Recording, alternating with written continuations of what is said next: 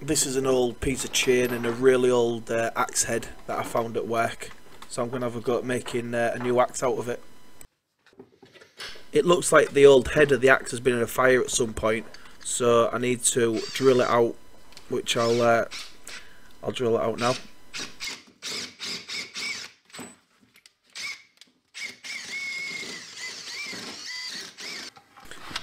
I'm going to use my battery grinder just to clean up the surface. This grinder's a Kilder. It's an electric battery grinder. It's been pretty good, to be honest. The batteries are quite good, last quite a while.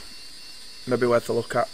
The face of this axe head, it's got a second point on it, which I think is to help the logs split, possibly for decoration. So I'm going to try and keep the shape of that, because it'll make it look a little bit better when the axe is cleaned up and painted. So now I'm just removing the welded in old handle, which I grinded away, knock that out, and then I can put my new handle on there and cover the top up.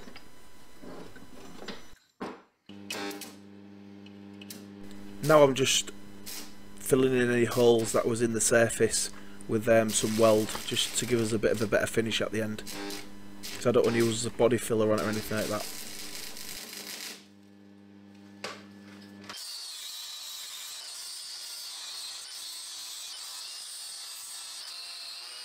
So I'm just doing a spot of pre-cleaning, just getting ready for the welding process. So just giving it the chain a clean up before it's all welded together to make the handle.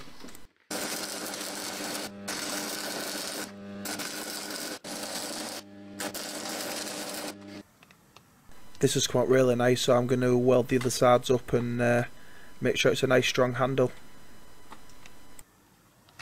So my little dog shit eBay welder decided to pack up, so I'm going to take it apart quickly, repair it, put it back together. Hope it works, and try not to blow it up again, because these big welding rods are killing it welding this chain handle.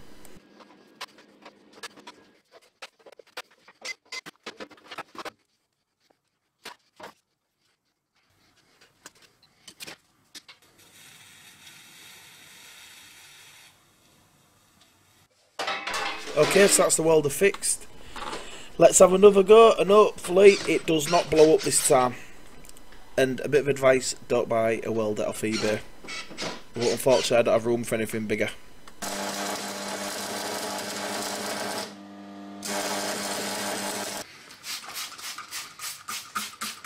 Now the chain handle's all welded together, I'm just going to give it a light clean up and just smooth the surface out, so when it's ready for paint, it's nice and smooth.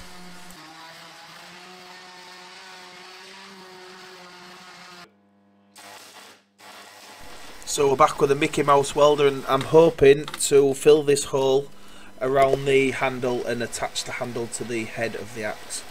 So it'll take a bit of time because this welder trips out every 5 minutes.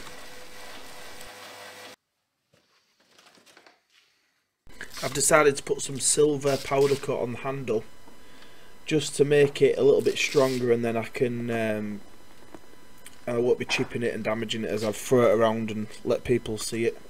Paints a bit of a soft touch on stuff like this on a handle. This my powder coating gun was off eBay. It was about £100. It's good for hobby sort of stuff. Spraying chromes or metallic colours are quite difficult with a DIY powder coating gun. It does work. You just need a little bit more powder. So I've put the piece of work in my homemade powder coating oven. Leave it in there at 200 degrees for about 25 minutes, and then come back and it should be a little bit more shiny. While I bake the axe in the oven, I'm just going to cut out the capping plate for the top of the axe handle where the old handle's welded in. So I'm just going to form this, and then I'm going to weld it in.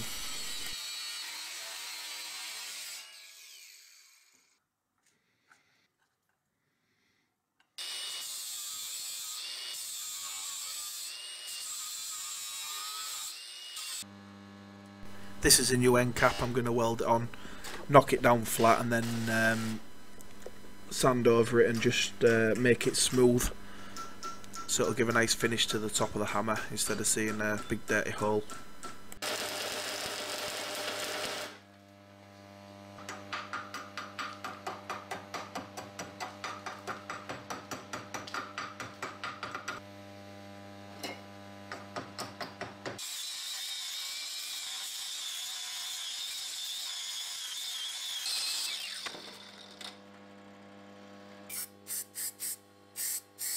This is filler primer. It fills any small sanding marks in your piece of work. You can see the little bubbles coming to the surface. That's the solvent evaporating too quick because the axis head's a little bit warm.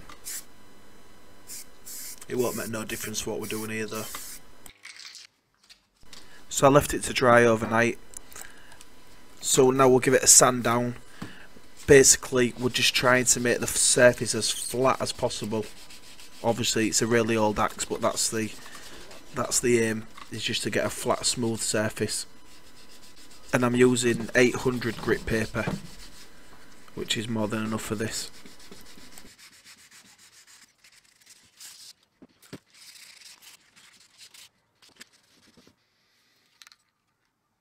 Because we've used a black primer, we'll only need one coat of top coat black, which is a matte black I'm using. I'm going to put a clear coat over the top of it.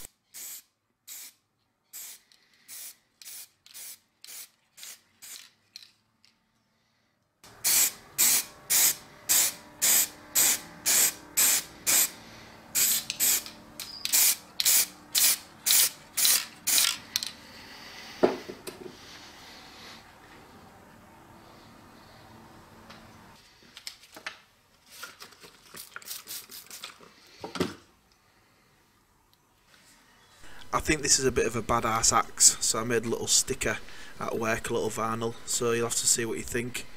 It's a bit cheeky, but looks good.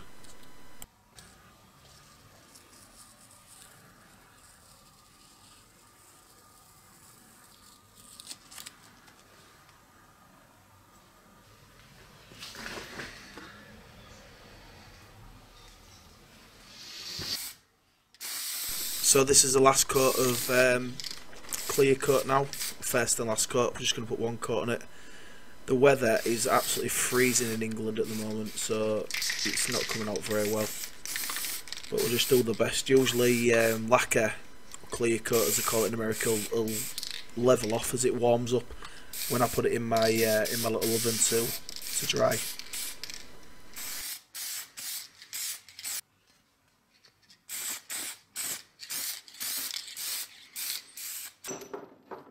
Right, so we're at the end of the restoration. This is the parts before, and there it is after. Let me know what you think in the comments down below, or if any ideas for anything else I can do. See you later, guys.